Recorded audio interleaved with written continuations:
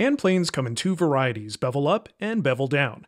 I generally prefer bevel up because you can easily swap out the iron for a different angle and essentially change the way the plane performs. For instance, this figured board will tear out like crazy with a standard low angle, say 25 degrees. But if we swap it out for a 50-degree angle, the blade severs the fibers cleanly. You can actually hear how clean the cut is with each pass.